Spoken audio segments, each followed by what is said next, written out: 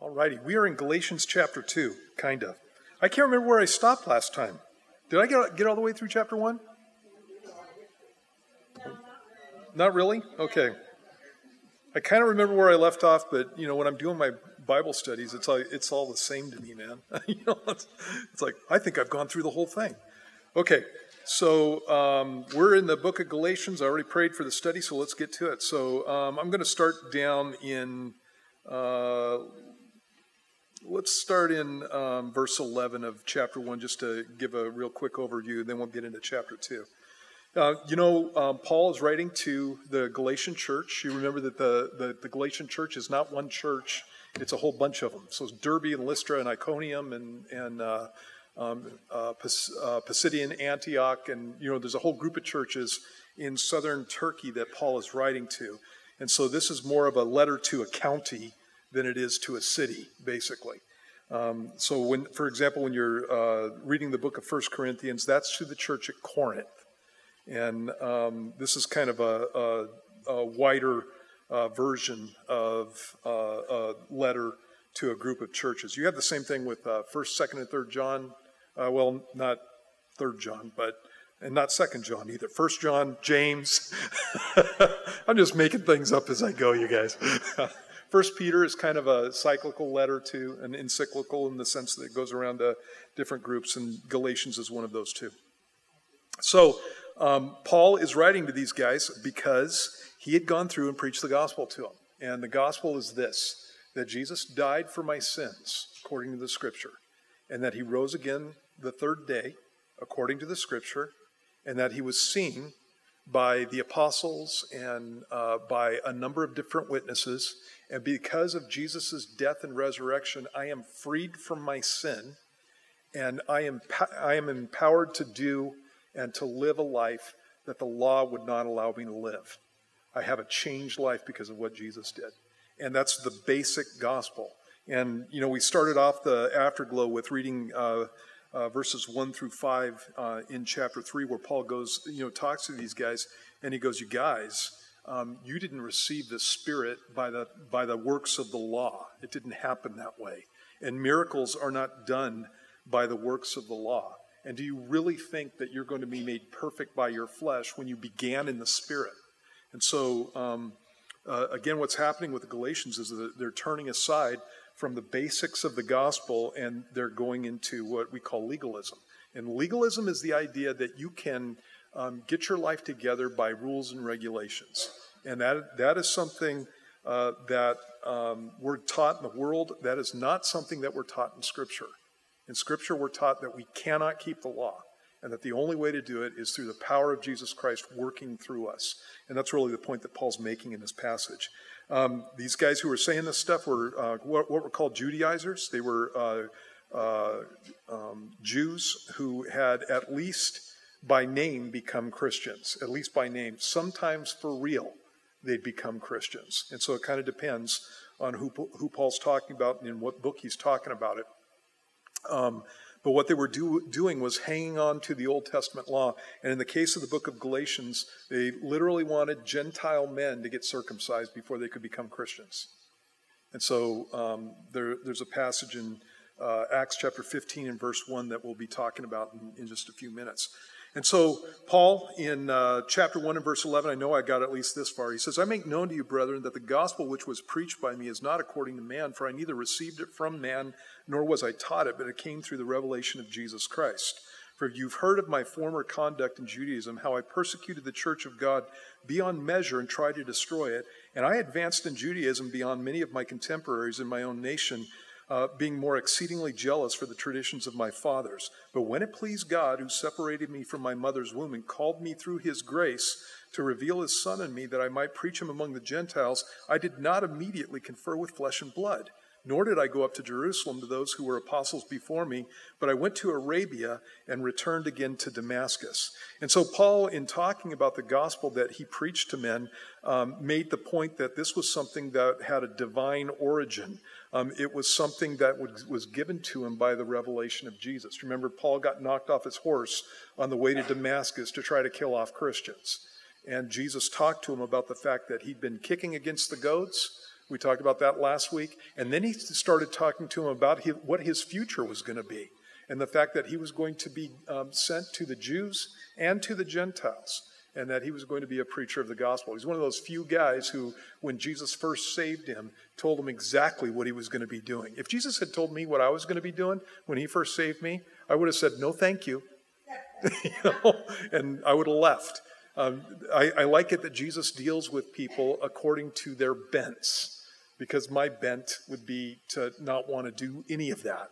And obviously, Jesus was talking to Paul, and that is exactly what Jesus did with Paul. Paul wrote 3/4 of the books in the New Testament, 2/3 at least of the books in the New Testament. And he was the most prolific of the apostles, and God used this guy mightily. And when he went out to share the gospel, the first thing that he did was not go up to Jerusalem to get taught. The first thing that he did was he went to Jesus. There have been times over the years where people have come up to me and asked me what Bible school I went to. What seminary did you go to, Steve? What Bible school did you go to? And I always tell them I went to the school of the Holy Spirit, because I didn't go to Bible school. Never been to Bible school. It's like never even took a class in Bible school.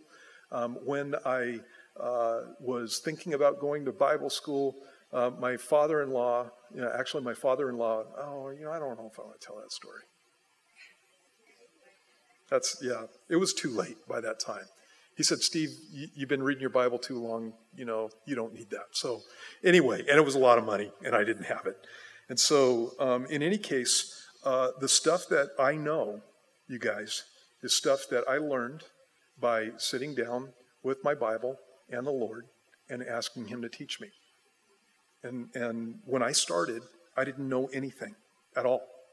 Now, obviously, I was going to church, and so I went to churches. Well, I went to a church where the Bible was taught, and it was taught clearly, and it was a real good thing. It kept me rooted and grounded in what the truth was, and it gave me a really good attitude towards myself. There were a couple other things that were going on during that period of time where God was doing a lot of humbling in my life.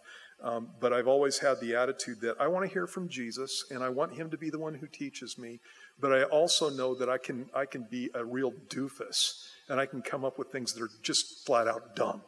And so one of the things that's happened over the years is Jesus has done exactly that with me. I'll be going through passages, and God will show me how all this stuff hooks together and that kind of thing. And you know how I am. And most of that has been stuff that Jesus has just shown me over the years. There have been those times when I thought I found something new.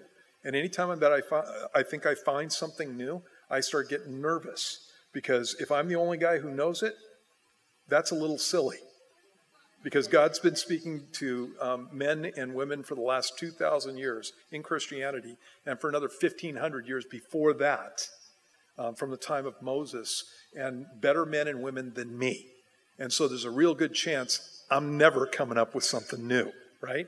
And so one of the things that I've done is when I'm going through a passage and I see something and I'm like, wow, this is cool. This goes with this goes with that, and that kind of stuff. I've never heard this before. I'll go hit the commentaries and see if somebody else has found it too. And usually, actually every single time, not usually, every single time that I've hit the commentaries, one of the guys that I respect will have been spoken, God will have spoken that to him, and he's written it down, sometimes 400 years ago, that kind of thing.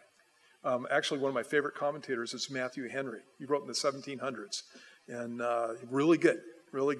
And there have been times when, God showed me something about some issue, and I've gone through some of the modern commentaries, and not a word about it, not even dealing with the issue that I'm thinking about. Go back to Matthew Henry, and that dude is all over it.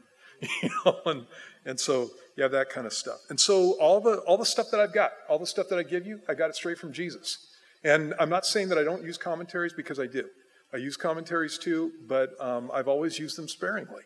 And so usually what I'm doing is I'm sitting down with the Lord, and I'm going through a passage, like we're going through the book of Galatians, I sit down, go through the book of Galatians, I outline it on my own, I ask God to speak to me about different issues and that kind of stuff, and then after I've got a good idea of what I feel like the Lord wants me to say, then I'll go hit the commentaries and see if there's anything good in there. And it's not that I don't use those things, because a lot of times I will, but I don't depend on commentaries. Because a commentary, again, it's not something that I despise, but it is something that we need to keep in mind that it's just another man's opinion. You know that about when you come to church here, right? That you need to be checking out everything that I say. It needs to be going along with the Word. And if it goes along with the Word, then great. And if it doesn't go along with the Word, then that's something that you need to watch out for. Most times when I'm giving an opinion on some issue, I'll let you know this is just my opinion on the whole thing. And I'll tell you, this isn't in the Bible, but this is what I think is going on here. And again, you need to keep that in mind. But Paul, when he got saved, the first thing that he did was went to the Jesus Christ School of the Bible. And he just sat down with the Lord. And that is exactly what every single one of us should be doing. You need to, obviously, we as believers need to be going to church. The Bible flat out says that we need to, and it's a commandment. Okay? And so you're going to get things from the Bible studies that are here, but you're not going to get the best stuff from here. You're going to get the best stuff when you're alone with the Lord. All the stuff that I remember the best, all the questions that I've had answers. A lot of times people will ask me questions, and lots of times people will say, wow, it's like you have this encyclopedic brain, and you remember everything, and you know where every passage is, and that kind of stuff. You know what that is? I just had the same questions. And all the stuff that I got from Jesus sticks. That's what it is. There's stuff that I've looked up in a commentary somewhere. There are issues that I've looked up in commentaries, and I just can't remember them. And I'll have to go back again and again. What was that? What was that the guy said? It was so good. And I'll have to go back again and again and again to get that stuff. And I'll go, oh yeah. And, sometimes I'll write it in my Bible. Sometimes I'll forget, so I forget it again. But all the stuff that Jesus has showed me, it sticks. It sticks. And that's why it's so cool to go and sit down with the Lord and ask him about this stuff. He's going to be the best teacher you ever have. So you go and sit down with Jesus. That's exactly, again, what Paul did. He talks about his familiarity with the Jewish law. He says in verse 12, I neither received it from man nor was I taught it, but it came through the revelation of Jesus Christ. For you have heard of my former conduct in Judaism, how I persecuted the church of God beyond measure and tried to destroy it. And I advanced in Judaism beyond many of my contemporaries in my own nation, being more exceedingly zealous for the traditions of my fathers. And what he's saying is, you guys are following Judaizers. You guys are following people who say that they know Judaism. You want to know somebody who knows Judaism? I know Judaism. He was under Gamaliel. Gamaliel was one of the most famous rabbis in all of Jewish history, and Paul was his student. Paul was the up-and-coming rabbi in Jerusalem. Most likely, he was going to end up on the Sanhedrin. But he had a little appointment with Jesus that kind of detoured him off that, career track. And so Paul knows what Judaism is all about. And as a matter of fact, he knows Judaism better than these guys do. And he's more zealous than these guys ever were, because he was a guy who went out to literally destroy the church. He thought he was doing God's work by killing off Christians because they were not keeping Judaism. That's what his deal was. They were not keeping Judaism. And so the same things that these false teachers are telling to the Galatians, Paul is saying, that's what I used to be, and I used to be way more rowdy about it than these guys are. And again, you need to keep that in mind. And so it's something also to keep in mind when somebody comes up to you and starts trying to pass off the keeping of the Old Testament law as something that Christians need to do. Okay, and so this is what I mean by that. I don't mean that you just take the Old Testament and you toss it out. I don't think that. Because the Old Testament is just full of just rich teaching, rich stories. Some of the best stuff that you're ever going to read in the Bible, you're going to get out of the Old Testament. In fact, the New Testament is 3/4 Old Testament anyway. It's just quoting from the Old Testament. So you don't just toss the Old Testament. But there's a difference between looking at the moral code of the Old Testament and recognizing that it's righteousness, and taking it, going into Judaism and deciding that you must, for example, keep the food laws. There are things that we know out of the Old Testament that have been fulfilled in Christ. So the first thing that we know that has been fulfilled in Christ is sacrifice. Sacrifices have been fulfilled in Christ. That's why God took away the temple, and we don't need to sacrifice anymore because we have a sacrifice. The Sabbath has been fulfilled in Christ. The Sabbath was all about rest and don't light your own fire. And in the same way, Jesus is all about rest. I rest in Christ. As soon as I become a Christian, what happens is I stop doing my own works, and Jesus begins working through me.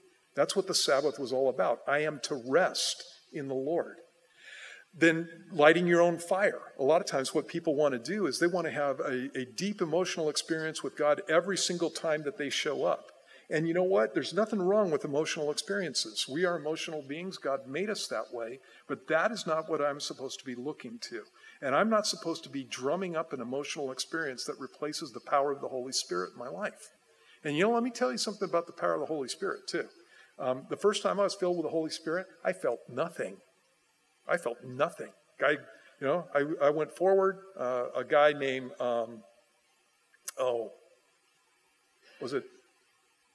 it was Bob Coy.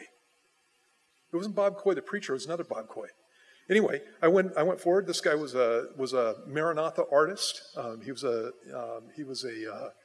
piano player, and he came to our church, and just a really good singer. And he, basically called me out during the time that he was doing worship, and I came up and I got prayed for. And one of the first things he asked me was, "Have you been filled with the Holy Spirit?" And I said, "I don't know. I was a new Christian. I had no idea." And he goes, "Well, let me pray for you." And so he did. And he prayed for me, and I sat there, and I was expecting something to happen like when I got saved. Because when I got saved, it was like waves of, whatever from heaven, going through my body. It was like just a radical rush is what happened when I got saved. Well, I expected the same thing when I got filled with the Holy Spirit, and nothing. And so I'm standing there, and on the one hand, I want to have faith. On the other hand, I'm like, well, maybe this guy's prayer didn't work. Maybe I'm not good enough. All this stuff is going through my head, and I didn't notice any difference until I got out of there. And what happened after I got out of there was my next week was awesome. It was awesome. All the things that I was failing at, the reasons that I went forward to get prayed for, all the stuff that was going on in my life that I was just blowing big time, it's like I had total power over it. I had total victory over it for that week. And then Steve went right back to where he was before. And it was the power of the Holy Spirit. And what I didn't realize at that time was that I should be praying for that all the time. I didn't understand it at that point. In any case, you don't go after emotional experiences. What you go after is the power of God. What you go after is a trust in the Lord and a recognition that He's going to be the one who does the changing. He's the one who does the changing. And so, again, we need to keep that in mind. When you look at what he says at the end here, he says, verse 17, it says, "Nor did I go up to Jerusalem to those who were apostles before me again, but I went to Arabia and returned again to Damascus. Then after 3 years I went up to Jerusalem to see Peter and remained with him 15 days. But I saw none of the other apostles except James, the Lord's brother." And that's talking about literally James, Jesus' brother. The Bible talks about the fact that Mary didn't know her husband Joseph until after Jesus was born. That word "know" in Greek, it's like the biblical "know." It's the idea of she didn't have physical relations with him until after Jesus was born. And then she was a normal wife. If she hadn't have been a normal wife, if she had withheld from her husband, she would have been violating Scripture. 1 Corinthians chapter 7 says that when you're married to somebody, your body is not your own. And so if you're a wife, your body is your husband's. If you're a husband, your body is your wife's. And you are not your own. And so you're not to withhold from one another. And so if Mary had withheld from her husband Joseph, she would have been in sin. And the Bible talks about in a number of passages, and for example, in Matthew chapter 13, it talks about the fact that Jesus had brothers and he had sisters. And so there's a passage in Matthew 13 where, is it Matthew 13? Yeah, I think it is. Where the people in Nazareth talk about Jesus' brothers. James, we got their names. James and Joses and Simon and Judas. James wrote the book of James, and Judas is Jude. And so he wrote the book of Jude. And his sisters, are they not with us? And the sisters aren't named, but there's at least two of them. And so after Jesus ascended, one of the guys that actually after he rose from the dead, one of the guys that he appeared to is James, this guy, his brother. And it was at that point, it looks like, that James finally began following Jesus. When you look at these guys in the Gospels, they're always tagging along trying to find Jesus and trying to take him home. My crazy big brother thinks he's the Messiah. My crazy big brother thinks he's God come in human flesh. Come home, Jesus, come home. It's that kind of thing. And they even had Mary with him at one point. In any case, James becomes the leader at the church in Jerusalem. It wasn't Peter. It was James. And so you see him standing out front in that situation. And so Paul talks about the fact that he saw Peter and that he saw James when he went to Jerusalem. Now, concerning the things which I write to you, indeed before God, I do not lie. Afterward, I went into the regions of Syria and Cilicia. Syria is what we call Syria nowadays, and Cilicia is in southern Turkey. And he says, I was unknown by face to the churches of Judea which were in Christ, but they were hearing only. He who formerly persecuted us now preaches the faith which he once tried to destroy, and they glorified God in me. And so Paul talks about the fact that his gospel was confirmed even before he had conversations, before he had specific presentation of his gospel to the apostles. His ministry was confirmed by the churches in Judea. They were all glorifying God because of the fact that Paul was a guy who had turned radically. It's always good when you have people who turn radically, because that's what it's supposed to look like. It's not supposed to be this thing where, I'm this filthy, rotten, dirty, heathen, and then I come to Jesus and I'm still a filthy, rotten, dirty heathen for the next 15 years or something. There needs to be a radical change that takes place in our life. Now, some of you guys, when you got saved, you were sweet in the first place, man. You were just nice people. But most of the people I know who got saved, they were not nice people before they got saved. And you could see the difference. This is one of my favorite, illustrations. Back in the 70s, there was this commercial. And it was about this margarine. And I think I can't believe it's not butter. I can't remember if it's that one. This guy, it had this French guy. And so he's like this French chef. And he takes the butter and he puts it on a croissant or whatever he's going to, And he takes the margarine, he puts it on the other one, and he takes a bite of the butter, and then he takes a bite of the one with the margarine on it, and he goes, no difference. No difference. Some people who say that they're following Jesus, that's what you could say about them. There's no difference. They're exactly the same as they were before they said that they started following Jesus. And that is not the way that it's supposed to be. There's supposed to be a difference. There's supposed to be a change that takes place in our lives. That's what we need to be looking for in our walks with God. And so Paul, again, has his ministry confirmed by the churches in Judea. They were glorifying God because of him. When you get to chapter 2 is the continuation of Paul's defense, and that's one of the things that you have at the very beginning of the book of Galatians is him defending his ministry. Because every time that one of these groups of Judaizers would come in after him, he would basically come in, he'd break the ground, and lots of people would get saved. He'd set up a church, and then he'd move on to the next one. Sometimes he stayed for a few weeks. Sometimes he stayed for a couple of years. In Corinth, actually one of the most messed up churches, Paul stayed there for 2 years. And, when I went to Corinth, not too long ago, probably about 5 or 6 years ago, we did kind of an apostles tour, and we went around the Mediterranean. And one of the places that we hit was Corinth. And what's cool about this place is it's on this isthmus between what we call Sparta and what we call the rest of Greece. And there's a canal that went right through the middle of it, and Corinth is right near that canal. That was built way back when. In any case, they would take their ships and they would bring it up to this isthmus, and then they would drag them across this isthmus to the other side to get from the Aegean to the between the Balkans and Italy is, I can't remember, it starts with an A. Adriatic, thank you, the Adriatic. And so they dragged their ships across, and Corinth was sitting right there. In fact, it was kind of the seat of power in Greece at the time. And so we get there, and you're sitting at Corinth. It's just below a hill, and it's kind of on a plateau area, overlooking this isthmus. And off to the right, you can see the Aegean, and off to the left, you can see the Adriatic. And it's just a beautiful spot. And it's like the weather's like Southern California, and so beautiful spot, ocean view, no matter where you look, that kind of stuff. And I was standing there, I was like, oh, this is why he stayed for 2 years. This is a nice spot, man. But probably the reason he stayed for 2 years is because they were a mess. And he was ministering to them. In any case, what would happen is he'd come into a place and he'd share the gospel with these people, start a church, then he'd move on, and then the infiltrators would come in. And the first thing that they would do is they would start undermining Paul's authority.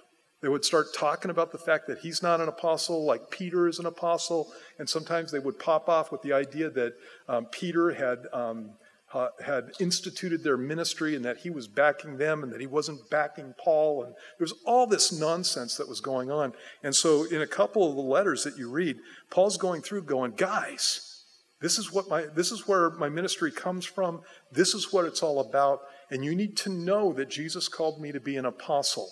I'm not a phony. These other guys are. And he would make those points, and he would make them in no uncertain terms. He says, verse 1 in chapter 2, then after 14 years, I went up again to Jerusalem with Barnabas, and also took Titus with me. And I went up by revelation and communicated to them that gospel which I preach among the Gentiles, but privately to those who were of reputation, lest by any means I might run or had run in vain. Yet not even Titus, who was with me, being a Greek, was compelled to be circumcised. And so he's going on with his history, and he talks about the fact that after 14 years of ministry, he went up to Jerusalem and again with Barnabas, to have his gospel confirmed. There were 5 trips that Paul made to Jerusalem according to the book of Acts. There may have been others, but these are the ones that are recorded. The first one is in Acts 9:26, and that's not too long after he got saved. And then there is a famine visit in Acts 11:27, where Paul and Barnabas specifically went down to take money that was collected to relieve a famine in Jerusalem. Then in Acts 15, Paul and Barnabas also go down to Jerusalem. And there's a council at Jerusalem, and that council is all about whether or not Gentiles should be circumcised. Then there's a couple others. In his second missionary journey, he went in Acts 18:22, and then there was a final visit in Acts chapter 21, verses 15 through 23. And so all that stuff's up there. You can check it out if you'd like to. The visit that he's probably talking about here is the second one, where he and Barnabas came down because of a famine. And the reason I say that it's most likely the second one, there's a lot of commentators who will say, well, it was probably the Jerusalem Council one. If it had been the Jerusalem Council, basically, again, what was happening was there were people who were teaching that the Gentiles needed to keep the law. Specifically, they needed to be circumcised and keep the commandments. And the output of that council, what they came up with, was a cyclical letter, and it's called an encyclical, where they would go around to the churches with this letter saying, no, the Jews don't have to keep the law, no, or the Gentiles don't have to keep the law, and no, they don't need to be circumcised, specifically. And if that had been the case, that's what Paul would have pulled out in this situation. He wouldn't have to go through all this rigmarole talking about his authority and that kind of stuff, he would have just whipped out that letter and said, haven't you heard of the Jerusalem Council? These guys are off the wall. Here's why. Here's the letter. And so obviously this has taken place before that. One of the points that he makes was that when he went to Jerusalem, it wasn't because he was called on the carpet. He went as a result of a revelation. In other words, God directed him to go down to Jerusalem. He wasn't summoned. And again, probably the time that he did that was during the Jerusalem famine. There's a passage in Acts chapter 11 that says this: in these days, prophets came from Jerusalem to Antioch. You got to remember, Jerusalem is it's down in Israel, and Antioch is up here in Syria, and this is the Mediterranean, basically. So Jerusalem, Antioch, they go up there. Okay, so these prophets come from Jerusalem to Antioch.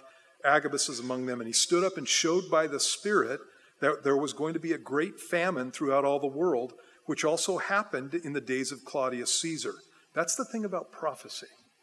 When God gives a prophecy, whether it's in the Old Testament or the New Testament, it always comes to pass. If somebody's given a prophecy and it doesn't happen, it's a false prophecy. And again, it doesn't matter if you're in the Old Testament or the New Testament. And so Agabus is a New Testament prophet. He didn't have an 80% success rate. It was 100% success rate. And so I've heard of Christians talking about their success rates with prophecy. There is no success rate with a prophecy other than 100%. Otherwise, it's just you yapping. If it's from God, God always knows the future, and that's what he did with Agabus. He showed that this was going to take place. And the reason that he showed it was going to take place, it's a bad thing that's going to happen, right? And the reason that God showed Agabus that this was going to happen was so that the churches who had much would be able to put aside some so that they could take care of the churches that have little. That was the point behind it. And that's one of the things that you'll see with biblical prophecy. Biblical prophecy is not pointless. You know, one of the things that you need to recognize about the whole issue of the spiritual gifts is you have real biblical spiritual gifts, and then you have satanic counterfeits. And in the area of prophecy, this is what I've seen, and this is experience over the years, but in the area of prophecy, there have been people who have told me, well, they've always been able to know the future beforehand and from the time that they were a little kid. And they were Christians. And then they become Christians and they think, well, maybe this is the gift of prophecy and God just gave it to me before I was a Christian. Wrong. It doesn't work that way. Nobody who doesn't have a relationship with Jesus has the power of the Spirit taking place in their life. Jesus made that really clear in John chapter 14. He said that those in the world do not receive the Spirit, for they neither see him nor know him. And so you can't have spiritual gifts taking place before you're even saved. It doesn't work that way. Spiritual gifts take place after you're saved. And I've had some people who've had situations like that where they felt like they were predicting the future and almost, I can't think of a time where it wasn't some calamity. I can't think of a time where it wasn't something like a plane wreck or somebody died or somebody was going to die or a train wreck or things like that. It's almost, in my experience, it's almost always been like that. Literally stuff that you cannot do anything about. You cannot do anything about. That is not what biblical prophecy is about. Biblical prophecy, if God's going to tell you something that's coming, he's telling you for a reason. And the reason may be so that you can go and give a warning to people. You have that in the Old Testament. God told these guys in the Old Testament, I'm coming and I'm going to take out your city. I'm going to use the Babylonians to do it. And you need to repent. He told guys, I'm coming, I'm going to take out your city. And I'm going to use the Assyrians to do it. You need to repent. With Joseph, he specifically gave a dream to Pharaoh. And Pharaoh didn't know what the dream was about. And Joseph, again, through the power of the Spirit, was given the interpretation. Joseph goes through and tells them what the interpretation is. And the interpretation is there's going to be 7 years of plenty. We're going to have bumper crops. But then after that, there's going to be 7 years of famine that eat up everything that we made during the 7 years of plenty. And so you need to appoint somebody over this matter and make sure that we're saving up food, basically. And so the Pharaoh went, who better than you? And picked Joseph, and that's exactly what Joseph did. And so again, when you see prophecy going forth and the gifts of the Spirit being used, you see them in the context of God wants to help people. And that's what's happening with Agabus in that passage. Paul came up, and when he went to Jerusalem with the offering of food, one of the things that he did was he made sure that he communicated the gospel to the apostles there. I went up by revelation, he says, communicated to them that gospel which I preach among the Gentiles, but privately to those who were of reputation, lest by any means I might run or had run in vain. And what you see there is a willingness for Paul to bow to authority. You have a willingness of Paul to make sure that he covers himself so that he doesn't give offense. He's not a guy who just goes out, even though he's talking about the fact that Jesus is the one who has spoken to him. He's not a guy who just goes out and says, well, Jesus has spoken to me, and so you can take whatever you think and you can stuff it. He's not a guy who's like that. I don't care if you agree with what I say. I don't care if you think that what I'm doing is unbiblical, Peter. I don't care if you think that what I'm doing is against the Scripture, James. I don't care. You don't see him doing that. And so even though he talks about the fact that these guys are not something that we need to be necessarily looking up to with the idea of putting them on a pedestal, he does understand how authority works. And he does understand that he needs to have somebody that he's accountable to. It's always good to keep that in mind. Who are we accountable to? Jesus, number one. But who else are we accountable to? Everybody else. Everybody else. We're all accountable. And so one of the things that we need to keep in mind is that there are going to be times when you may not be listening up and God may use somebody to speak to you about something. And so humility is a good thing. Humility on both sides of that issue is a good thing. I very rarely, very, very rarely just walk up to somebody and start telling them what's up. And the reason is because who do I think I am? And so if I'm going to do something like that, I need to really have the leading of God in a situation. Now, there are situations where God's just put me in a position of authority. And again, in church, it's like that. But even with that, if I come up to you and I say, hey, God's been speaking to me about you and some of the things that you're doing, let's have a talk. You can know that I've been praying about that for probably a couple of weeks, at least, before I come up and do it. It's not going to just be something that I just pop off with. And so, again, it's something to keep in mind. I have seen some of the most arrogant people in my life in church, just ridiculously arrogant, coming up and judging and having an attitude towards people that they know nothing about, and popping off with their big fat mouth, trying to tell somebody who actually God is using in ways that is just ridiculously above anything that's going on in their life, trying to tell them how to run their ministry. And what I'm talking about is Greg Laurie. I went to Greg Laurie's church, and for a period of time, I was kind of Greg Laurie's. I wasn't his bodyguard, but that's kind of what he used me for.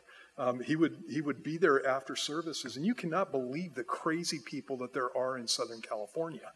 There's nutso people down there, man. And so I've been a big guy ever since high school, and so Greg would have me come up, and I'd just stand next to him. And I didn't have to do a lot, but if somebody was going to get weird on him, then there was a possibility I was going to have to stop him, because people literally would attack the guy, and so. I might have to escort them out the door. It's always fun to be a bouncer for Jesus. What a great job, right? And so never had to do it, but this one time, man, this dude comes walking up to Greg, and there had been a line of people. He would stay after services for a good long time, and I'm standing there. There's a whole line of people asking him questions and wanting things from him and that kind of stuff. And this one last dude comes walking up, and he goes, "I need to talk to you." And There were a couple other people, and Greg goes, you know what, I got to go. I promised my wife some stuff. I got to get out of here and that kind of thing. And he was like, I'm really sorry. If you can come back to the next service, I'll be glad to talk to you. And the guy was just insistent.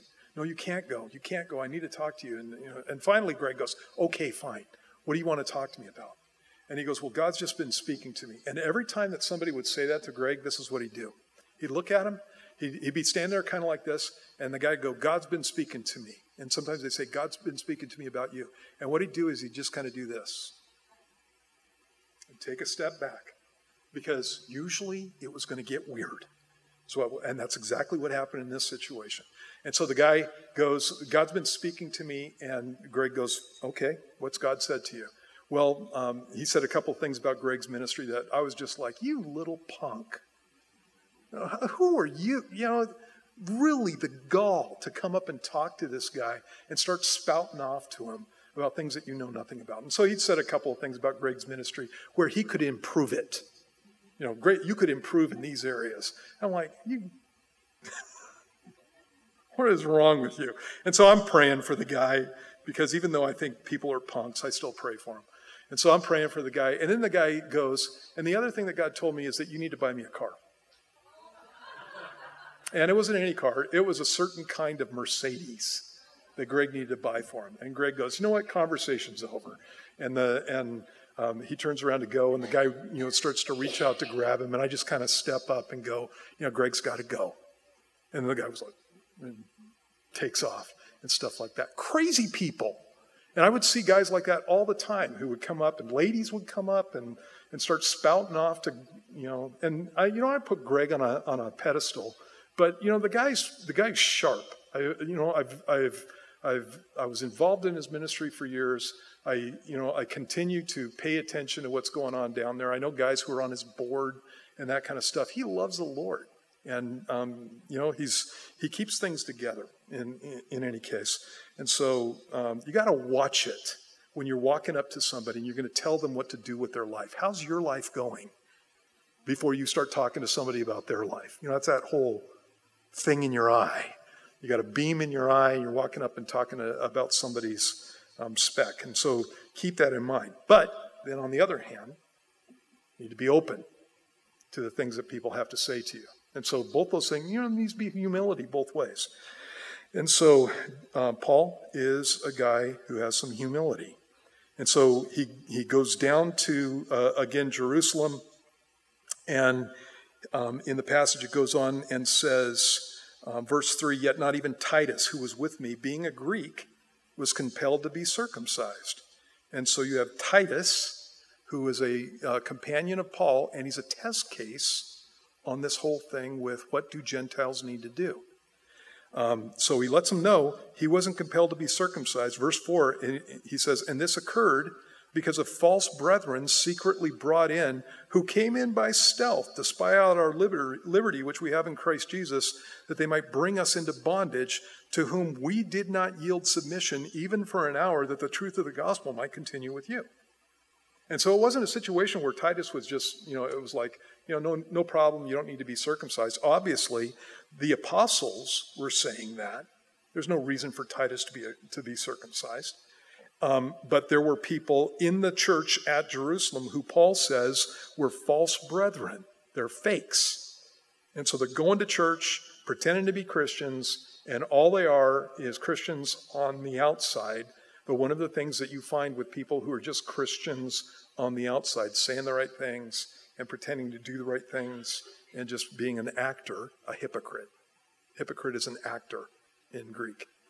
Being an actor is that sooner or later, everything starts coming out. Because Jesus said, out of the abundance of your heart, your mouth is going to speak. You're going to start saying things that reflect your heart. And that's what happened with these guys also. And so they were trying to compel Titus to be circumcised, but he wasn't. Just to let you know that Paul did not have this ultimate attitude towards circumcision. There's another case of a guy that went around with Paul. And Titus is the guy that Paul wrote the letter of Titus, the pastoral epistle of Titus to. There's another guy that Paul wrote 2 pastoral epistles to, and it's Timothy. 1st and 2nd Timothy are written to this guy. Now, Titus was a Greek, and so Greek mom, Greek dad, right? But Timothy was a guy who had a Gentile dad, a Greek dad, and a Jewish mom. Okay, now, this is kind of a different case. And the reason it's a different case is because a guy who is born into a family with a Jewish mom and a Gentile dad, he's Jewish. A guy who is born, or a lady who is born into a family with a Gentile mom and a Jewish dad, if they want to become Jewish, they have to be converted because they're not considered Jewish. The Bible, or the Jews, consider that the body comes through the mom and not through the dad. And so if you're born of a Jewish mom, you're Jewish. If you're born of a Jewish dad, you're not. You're a Gentile. Okay? And so Timothy's a Jewish guy. And what Paul is going to do is he's going to go around to all of these cities, and the first place that he always went was to the synagogue. And so when Timothy was going to be involved with the ministry of Paul, Paul asked him to get circumcised. And the reason was so that he wouldn't offend the Jews, because he was going to go and preach to the Jews. It's in Acts 16, verses 1 through 3. It says this: Then he came to Derbe and Lystra. These are some of the same churches that Galatians is written to. And behold, a certain disciple was there named Timothy, the son of a certain Jewish woman who believed, but his father was Greek. He was well spoken of by the brethren who were at Lystra and Iconium. Paul wanted to have him go on with him, and he took him and circumcised him because of the Jews who were in that region, for they all knew that his father was Greek. And so Paul, in reaching out to the Jews, didn't have a problem taking and dealing with stuff that the Jews would be offended by. In other words, Paul is going to have Timothy come with him. They're going to go preach the gospel to the Jews. And what's got to happen if you're going to go preach the gospel to a group of people, if you've got stuff in your life that they find offensive on the face of it, you need to get rid of it so they don't have something to focus on, right? And so I have been in churches where they dress nice. We don't dress nice in our church. You guys dress nice. You look good. Okay. But I've been in churches where I knew that if I went there and I wasn't dressed up, it would be something that people would be focusing on. And so dress up.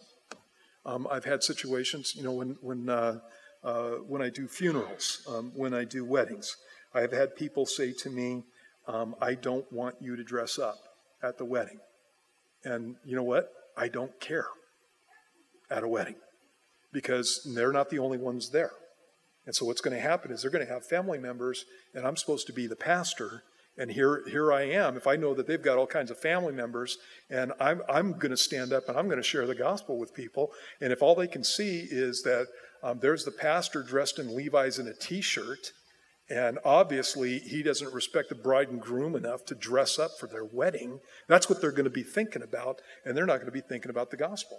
And so I wear a suit when I'm doing funerals, and I wear a suit when I'm doing weddings.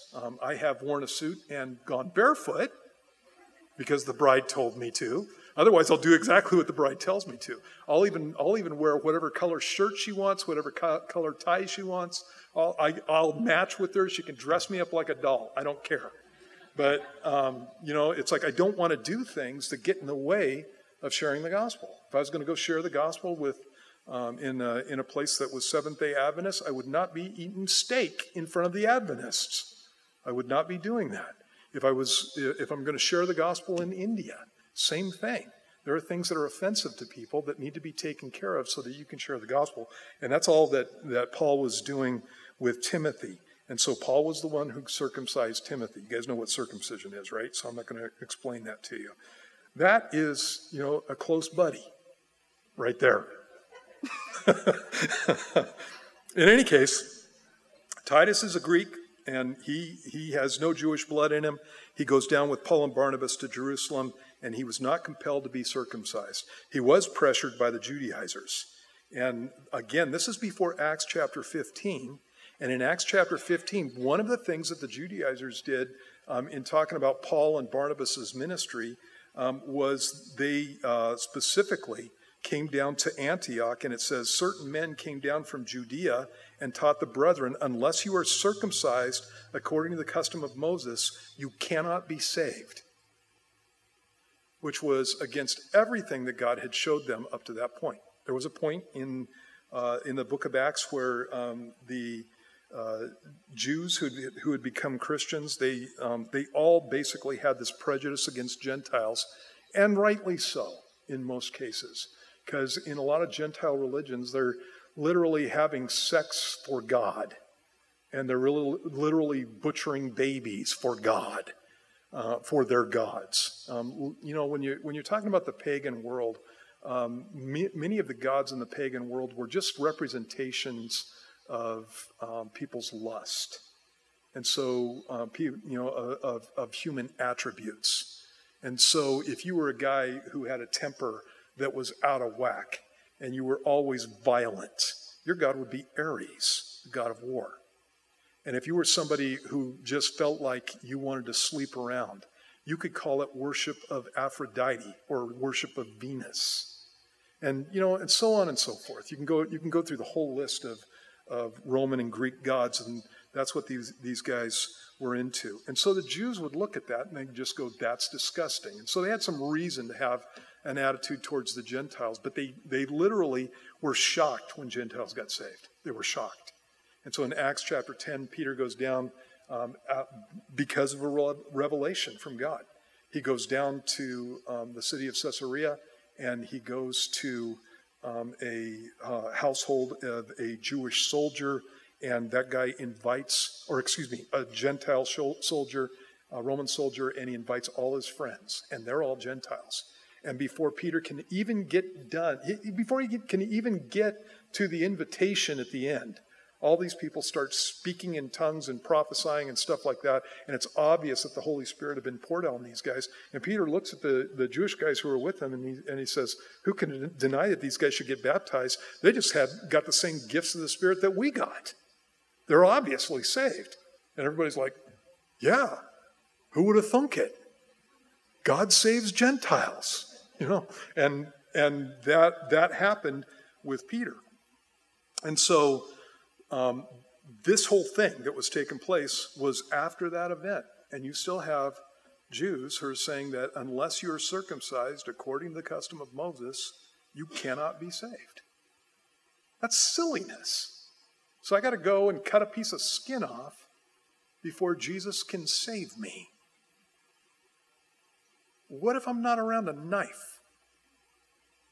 What if I've got nobody to do it for me? And why does it just got to be me? Why doesn't it have, that's a guy thing. And there's a reason for it in the Old Testament. There's a picture of cutting away the flesh. The reason that circumcision was focused on that area of the human anatomy is because, again, of the sexual immorality that was involved in paganism.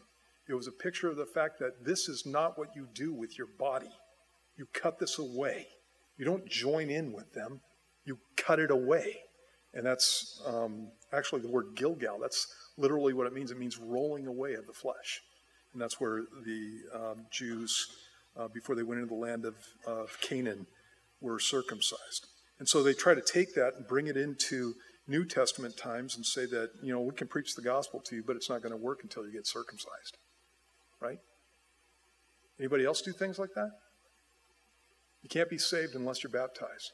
So unless I get dunked in water, I can't go to heaven. Really? Thief on the cross? Jesus sitting there? Thief on the cross says, Lord, remember me when you come into your kingdom? And he says, I wish you'd said that to me the day before yesterday.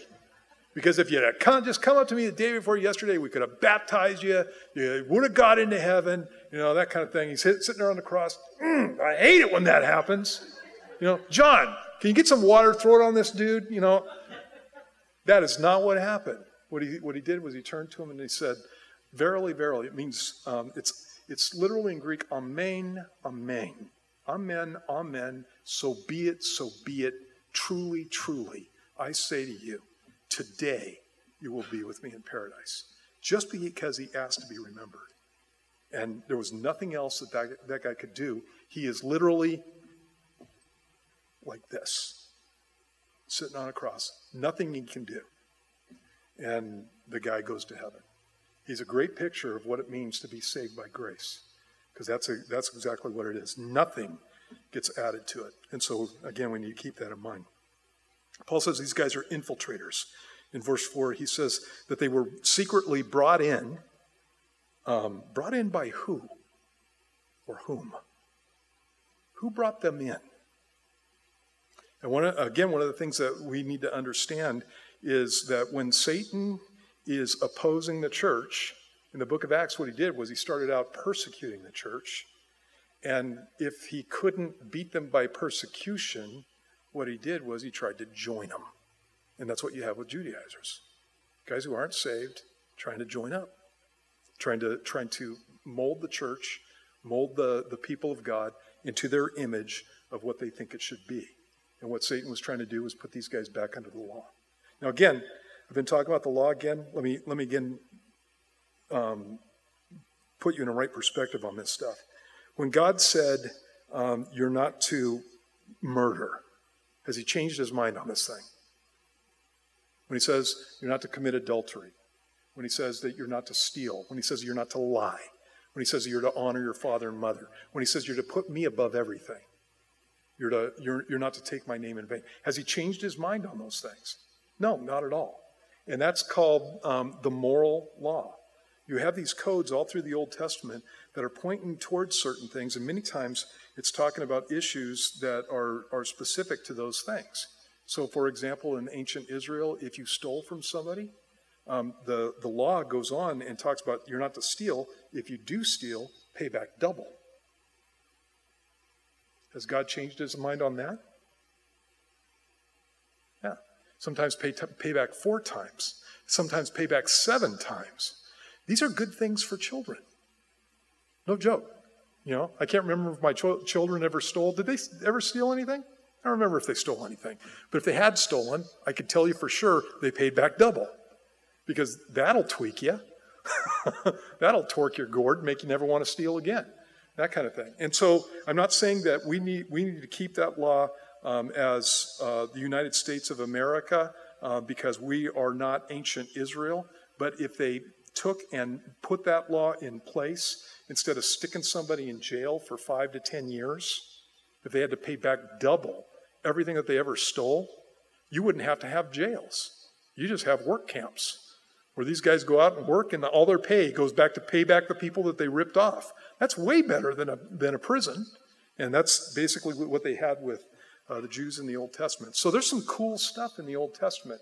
Jesus talked about the commands, and he said, if you teach men to break these, then you're going to be least in the kingdom of heaven. Because I didn't come to destroy the law, I came to fulfill it. And so again, when I look at the Old Testament, it's not a matter of I just dismiss it. There's reasons that God said certain things, and those reasons haven't changed. God's heart has not changed towards these things. Now, as far as me keeping it, I'm not going to be able to keep it by doing Old Testament commands. The way that I keep it is through the power of the Spirit. And so, haven't murdered anybody. Been a long time since, I stole. Been a long time since I lied. Been a long time. And you go down through the list. Been a long time. Some of the stuff, it happens so quick that you're like, thou shalt not covet. You look at somebody's stuff and you're like, I wish I had that, and they didn't. That kind of thing. And then God goes, hey, what are you doing? I'm like, oh, yeah, Lord. Please forgive me, and please bless them and their little thing that they have that I wish that they didn't and that I wish that I had. That kind of stuff. But you know what I mean. It needs to be a work of the Spirit. And one of the things that these people wanted to do was bring these guys into bondage. Whenever you go back to keeping the rules, keeping the law, trying to do things by performance, being performance-oriented in the sense of I'm not going to be able to be blessed by God. I'm not blessed by God, but God's not going to love me unless I do everything that he wants me to. That is not how we do this. The reason that I have a changed life is because God set his love on me. The reason that I have a changed life is because God looked down through the ages and he saw me and he picked me. And I don't think he should have. That's the reason I have a changed life. We love him because he first loved us. And so everything that we do out of gratitude towards the Lord. In those areas where we're struggling, we know what God desires. We know what is pleasing to him. And in those areas where we're struggling, we come to Jesus and we say, Lord, if you don't change me, I'm always going to be the same. You need to make me something new. Please give me the same heart that you have towards these things and have towards the things of you. I want to hate what you hate. I want to love what you love. I want to be like you, Jesus. And that's how you change. God, give me the power to do it. So I just looked at the clock. We're going to end it right there. But just, again, remember, you have people who want to come along and they want to bring you into bondage. And you're not to go there. You're to keep it the way it's always been from the time that you first knew Jesus. In love with Jesus, doing the things that God's called you to, not because you feel obligated in the sense of, I got to impress God or something, but because it's an act of love towards the one who loved you first. You keep it like that, and everything's going to be awesome. And if you get off on that whole thing, then everything becomes a works trip, and it's just drudgery, bondage, as he says. So let me pray for you. We'll get you out of here. And again, Jesus, thank you, Lord, for the, like your word says, the glorious liberty that you brought us into. Thank you, Lord, that we're not trying to perform for you. We just have a heart towards you that's a heart of love. And God, if in any of these things we fall short, we just pray that you remind us, that you get our heads in the right place, and that our focus would be on our love for you instead of our performance. Father, I pray that you bless these people, that you would go before them now, that they would be filled with your Spirit, and that you would give them exceedingly abundantly above everything that they could ask or think, because of your love for them and your grace in Christ Jesus. And we ask this in your name. Amen. God bless you.